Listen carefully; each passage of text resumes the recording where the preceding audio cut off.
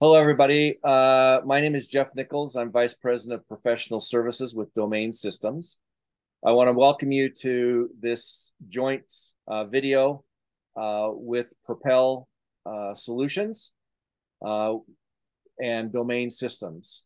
With me on this video will be Chuck Serrin, who has spent a lot of time in the med tech world.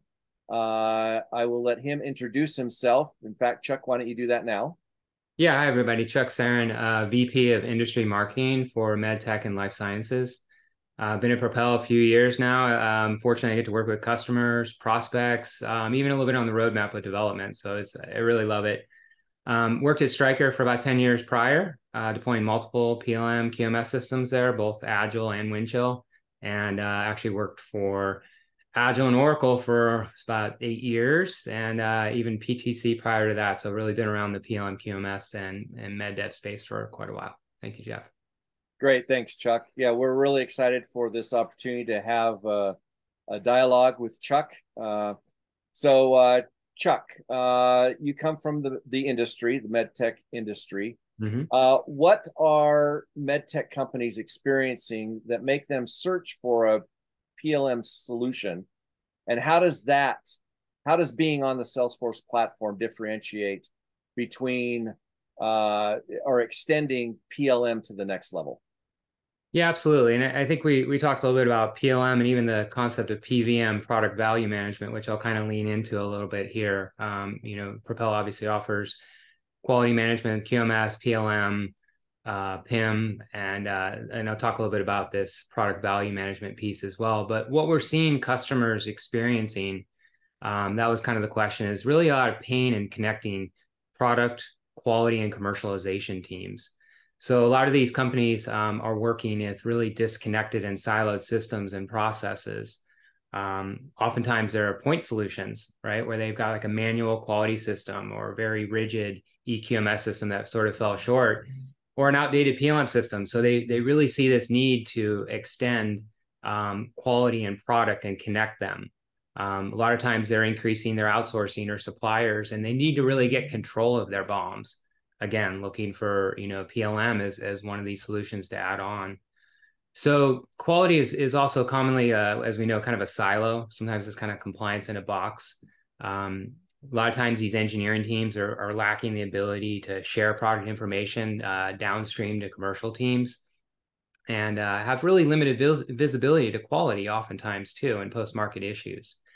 So what we're really seeing is, in a bigger picture here, is there's these huge value gaps out there, right? That are happening across the enterprise and across their customers, partners, and suppliers. And this really kind of creates like data blind spots, inefficiencies, lost market share, increased warranty costs. And I think that one of the things that we talk about Propel is we really help bridge these gaps, right? We allow these teams to communicate all on the same platform. And I think that's important. Propel really takes sort of a whole product approach where we have this single source of truth of data. So it's quality, it's product, it's compliance data. And we manage that throughout the entire product lifecycle, right? Concept to customer. I think another element of that is that allowing teams to work together and seamlessly is important, so that these teams can work earlier in the new product development process together, so they can design for regulatory, you can design for quality, design for manufacturing. And you need a tool or system that can allow these teams to work together, to work also not only earlier in the new product development process, but also in parallel. So you can coordinate launches, you can work towards the same commercialization and kind of go to market plans. So that's kind of where we talk about Propel's cloud product value management solution. It's a little bit more encompassing here, where we can improve product development cycle times while we can compress these sort of launch and commercialization efforts. I think just to give a couple quick examples, maybe to dive a little deeper into the PLM question that you had, is that when you combine product and quality, it really magnifies that value, right? So the quality teams being able to look at product helps them to assess root causes quicker.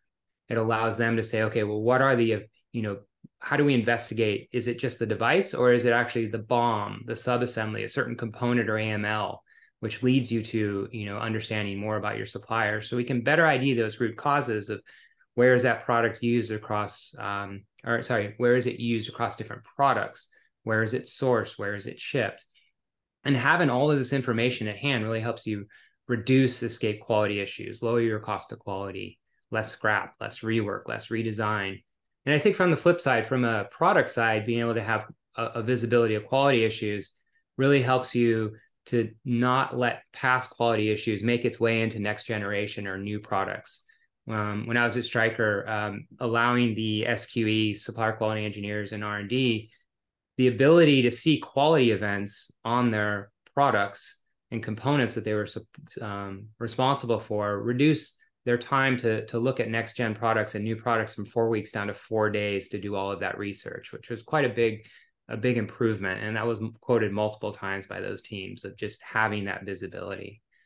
And then, lastly, product and commercial teams, extends a little beyond the PLM question, but it gets more into the product information that you want to pass and share downstream to your marketing folks, your commercialization teams, so that they can go to market faster, getting the right specs, the right measurements, standards, certifications, digital assets, or even costs.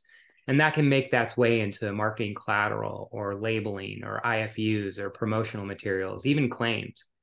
So I think having this visibility is really what we talk about, of extending that concept of QMS, PLM into product value management. I think, Jeff, you also asked a question a little bit about the Salesforce platform differentiating. Yeah. So I know I'm going a little long on this, but I think it's good to set the base here. But differentiating, PVM, PLM, I think I kind of did that a bit.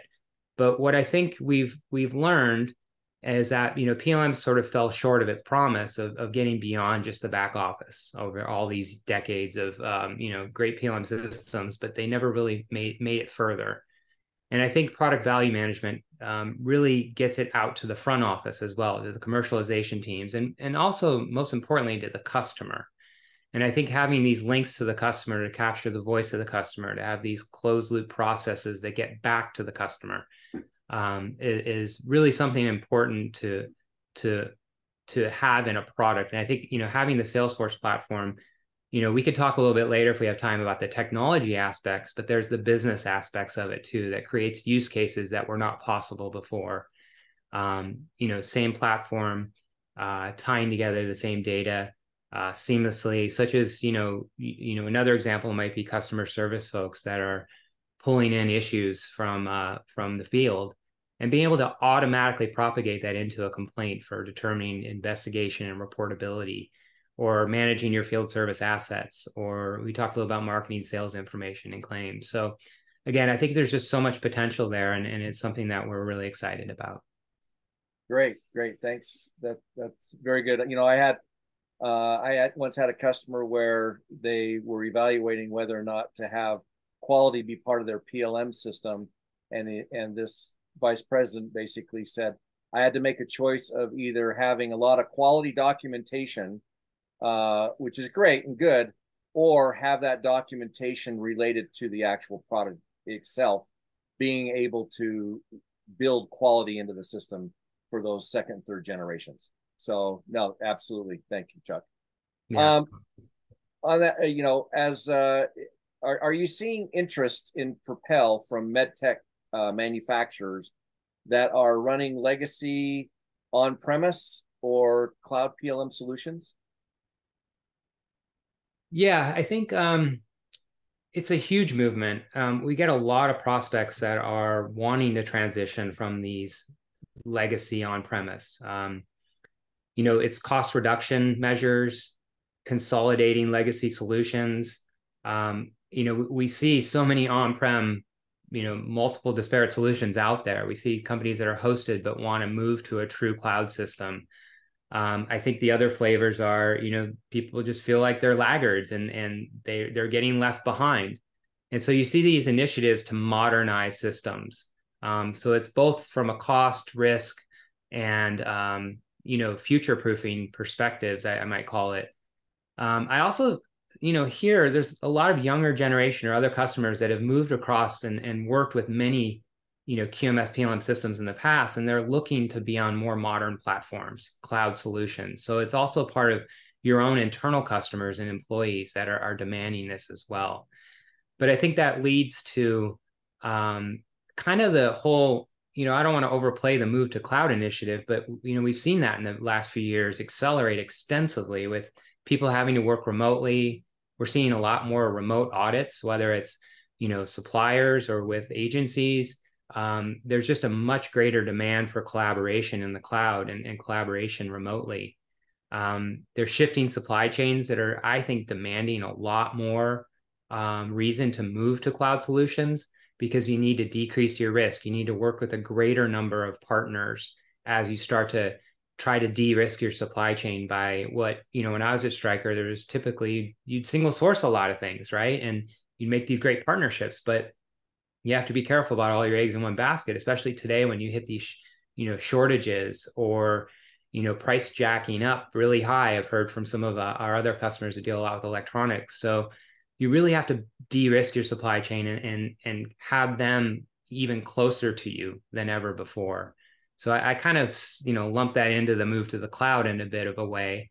But I also think having really secure IP is another important aspect as we do shift around the world, how we outsource things, as we have people working remotely from, whether it's other states or countries. You have to have a very secure platform. And I could talk later about technology, but, being on some of the most secure cloud platforms is critically important these days, right? And when we say secure IP, it's also how do you transfer that information from like a design transfer standpoint to your suppliers. And I'll talk a little bit more about sharing and getting into that if we want to later on.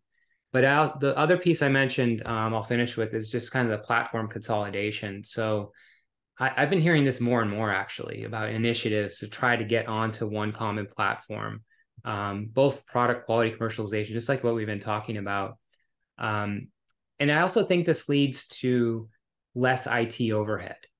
By being on a common platform, you can leverage resources across, customer, educated people that can use the same technology to connect over to your product and leverage these types of, in our case, Salesforce admins to help you do that. You don't have to have Salesforce to have Propel, but it does create a lot of use cases that we mentioned if you do. I would say also easier to deploy, being on a great platform, easier to maintain, lots more improvements because you're on a much more scalable and flexible architectural system that can move fast. And then lastly, upgrading, right? So being on this type of platform can vastly help you upgrade so much faster as well. Great. Thanks. No, thank you. Thank you. Now, I know that in conversations with a lot of our medtech customers, one of the concerns about, moving to a cloud type solution is FDA validation requirements. How does Propel address and help to mitigate some of that?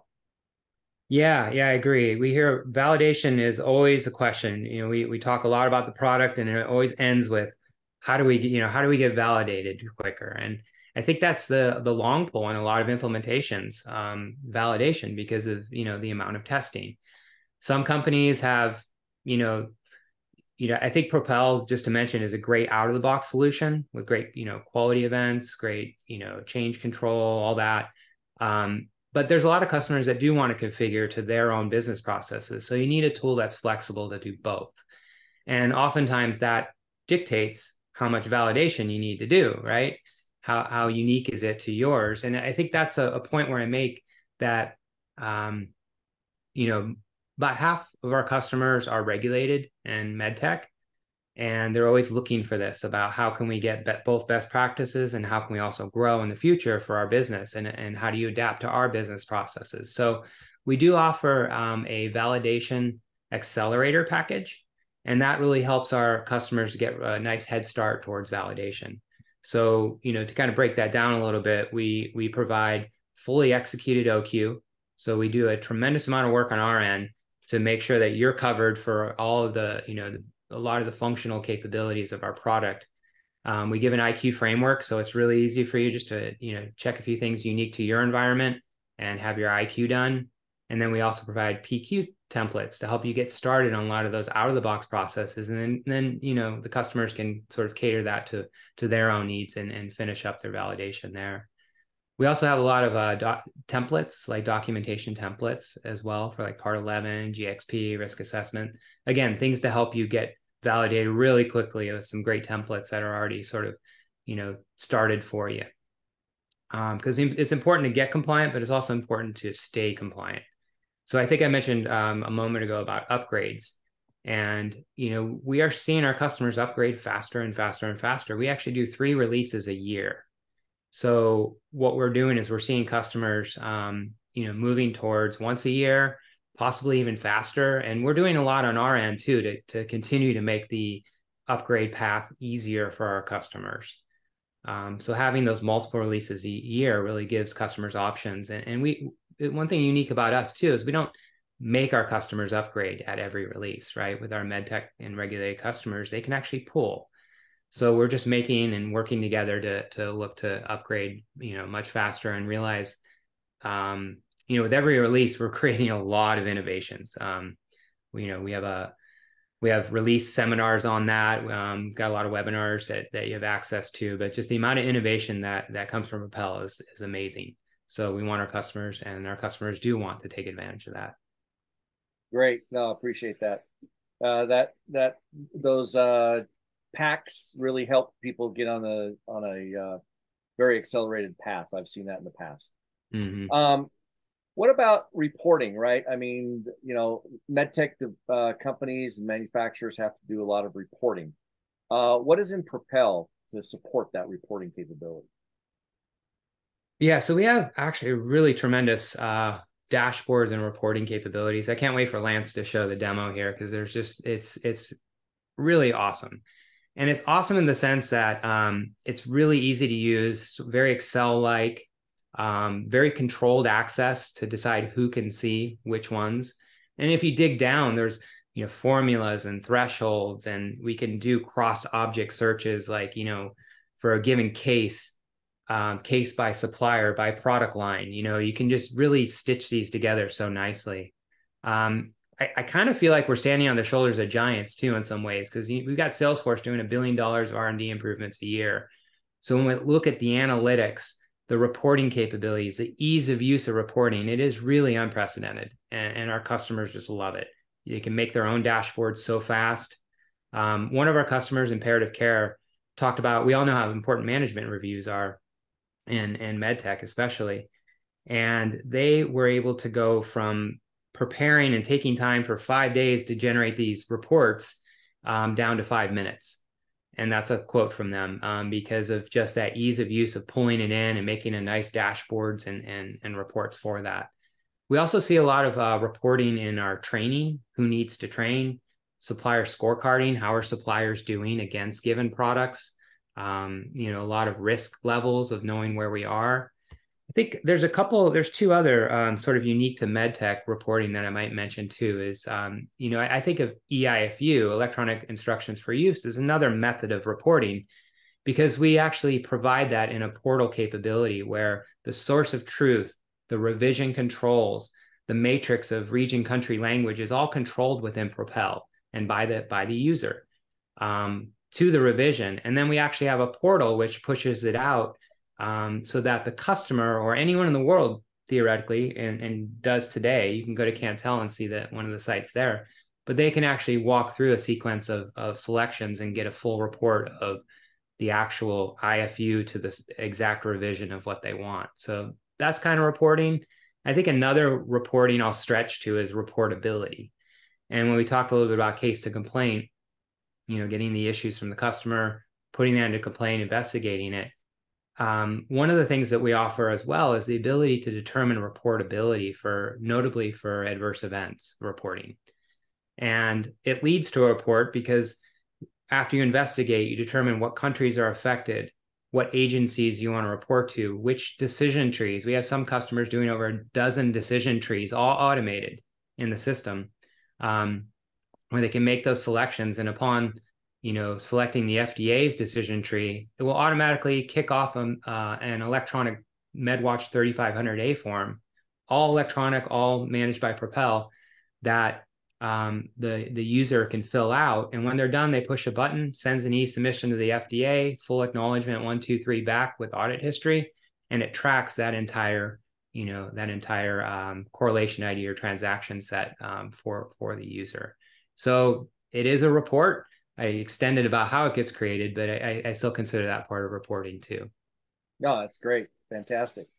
So in the first question, we spoke very, very broadly, and we've talked a lot about managing the full product life cycle of things.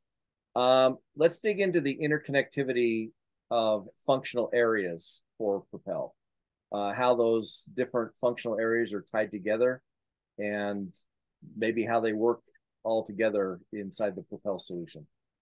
Okay. Yeah, that's there's a lot of areas we can talk about. Propel sort of emphasize again takes that whole product approach.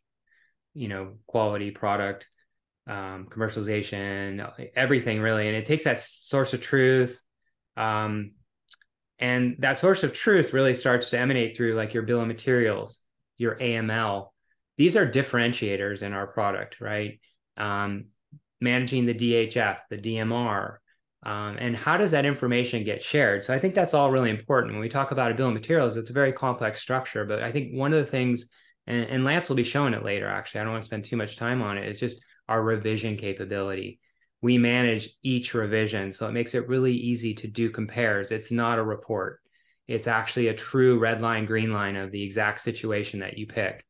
We make it really easy to navigate the BOM. And I'm sure he'll show you some of the BOM navigator stuff to keep you in context at all times, to go do your investigations through the BOM, where used, what's the AML that you need to associate with it. And then I think another part of that, I emphasize the AML a lot because I think that really exemplifies some other capabilities in the product of understanding down to the component level within your BOM, who your supplier is. How do you share that information? So we can share with our suppliers securely at any level. And that really takes that whole IP thing off the table. It helps your suppliers to not only be able to share information, but also being able to delegate some of that information to them. We have some capability with Silicon Expert to, really manage the risks, the compliance, the availability, environmental compliance like ROS and REACH, understanding the cost of those components and being able to track those costs over time. So there's a lot of control and levels when we think about the BOM, down the subassemblies, down the components of the AML. And then more functionality, again, spinning back to MedTech, that's most of our audience here is, thinking about the DHF. So we help customers to structure and manage and organize that DHF really well. We can actually structure it in a very convenient way so that it's able to take snapshots over time. What did that DHF look at a certain time? How do we organize all of the DHF documents that go into it? How do we reuse documents across other DHFs? Those are all things that are really easily possible in our system. And then that leads to kind of the DMR. We talked about the BOM, but also the DMR and how to structure that with the labeling, the packaging, all of the other elements, procedures, manufacturing assembly procedures, and how do we manage that DMR really, really conveniently? So I think that just leads to that conversation again about product quality and how we can really manage that extremely well and tie these together. I don't know, Jeff, if you had any examples that kind of extend that as well. Which ties into this next question, where the objective of PLM is connecting users across the value chain. Propel being a cloud-based solution, it makes it easier for the extension, those partners, right? More and more companies are going out to partners and suppliers to get business done. It makes it easier, and your partner is now on the same page because you're not sending files back and forth. They're actually interacting with the business activity of developing products with you. And so, that is a form of, bringing people together and interconnecting functional areas that Propel can offer. So, well, due to time, let's move Yeah. on to the next question relative to quality requirements for medtech companies. Um, Helping QA managers keep their eye on the ball in terms of critical metrics. How does Propel help with that? I know we talked about reports and things like that, but what else does Propel offer in helping those quality assurance managers? Yeah, I like the idea of keeping the eye on the ball here. So there's some very time and time again, we hear about, quality managers, quality folks. What are they most concerned with? And it's obviously being audit ready. So, we of course have capabilities around internal, external supplier audits, being able to track your audits, but it also, what are the things that you're trying to control and take care of? And I think training is a really big one. So having capability around training plans, training assignments, to individuals or groups, being able to do quizzes so that you can show that they actually, comprehended it and read it and understood it. These are all important things, and having a dashboard to show you who is left to train, who didn't train. But also within that is how you assign it. So having classroom structures or instructor-led training, or how do you delegate things? Those are all very important pieces within training records that I think are important. Also automating it so that it's really tied to your procedures and your documentation, so that when you rev a certain document, is it a document that needs to be trained, and does that actually automatically kick off your training so that it's seamlessly tied to your documentation, your procedures, your work instructions, etc., and ensuring the right people get trained at the right time. And I think there's a lot to that I can't tell you how many times I hear the pain of what customers go through on this in either Excel or inferior systems. So that's a big one. I talked about management review, again, having the right tools to pull together suppliers, complaints, training, all those reports we talked about earlier, and how do we pull those together to get all of that information. Um, I'd also say supplier management. We didn't really touch on it a lot. I started to allude to the fact of being able to share the right information down to the right level and delegate it. But there's also the idea of bringing your suppliers and onboarding them, qualifying them, and having the right tools to do onboarding, to monitor them, and also to get to the point of where you need to evaluate or reevaluate them. So again, having all this information at hand about what is the AML, what parts are they approved for, how well are they doing, how many quality issues associated with that. And then we could decide that, these guys need to be reevaluated on a periodic frequency, or based on, how well they're performing. So, we have supplier evaluation capabilities that I think are really important as well. Scorecarding those suppliers and kind of understanding, how are they fitting, how do they sit? And, I mentioned just CAPAs, again, just out of the box CAPA process, to understand, how do we pass this down? How do we understand what's the root cause? What are the affected items, and pass it down to engineering so they can do ECOs and have that full closed loop fix. Okay. Very, very nice. So, for our listeners, I don't know whether or not you know that Chuck has a podcast on quality and medtech.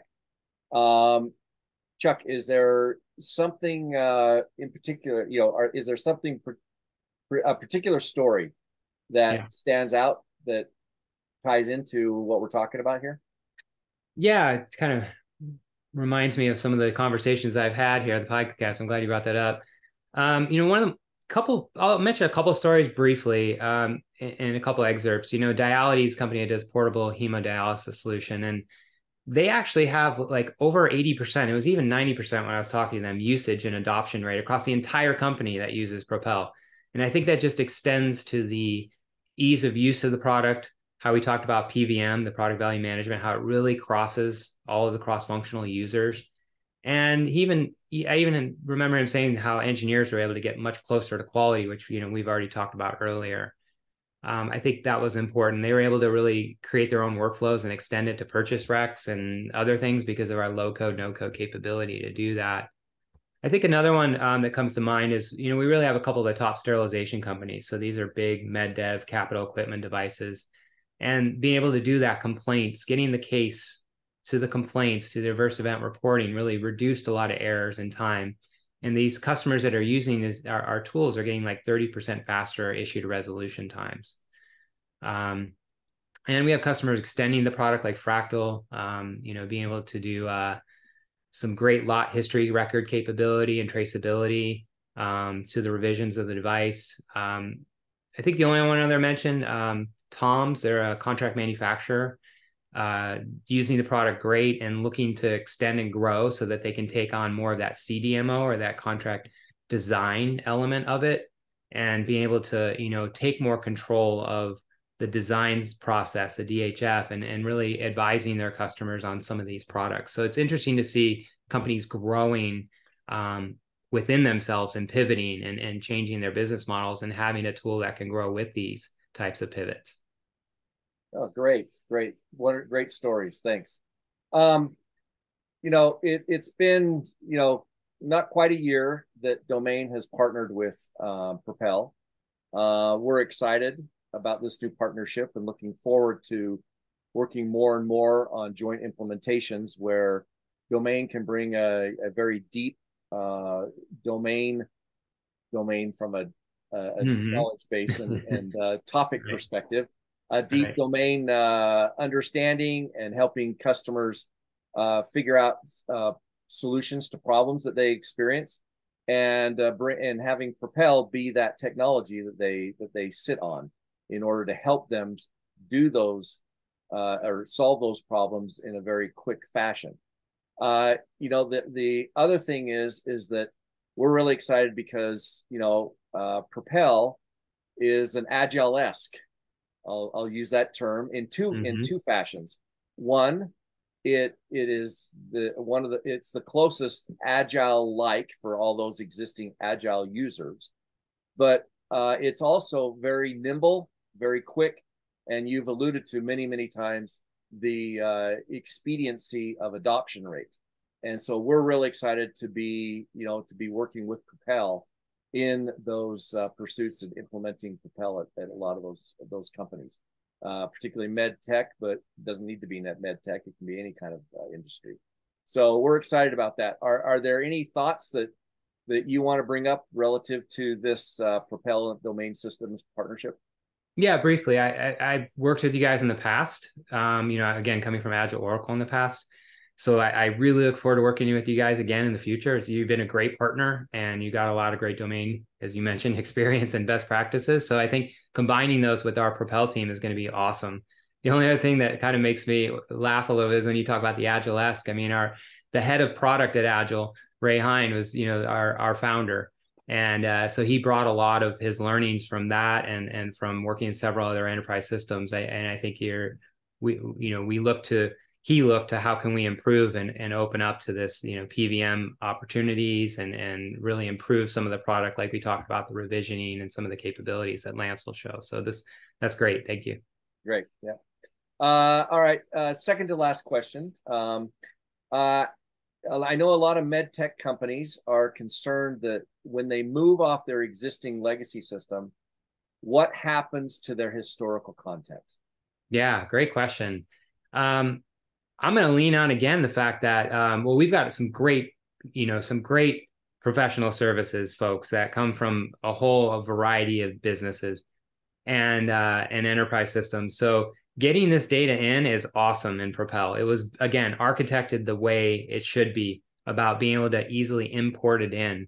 But I'll add the fact that if you think architecturally how it was built, when you talk about historical content, it's since we track every revision, we can actually import data better than our own competitors can import their own data, because we do have this tremendous control at the individual revision level and can structure the BOMs, the AML off of all of that, and just great import tools to bring things in to the system.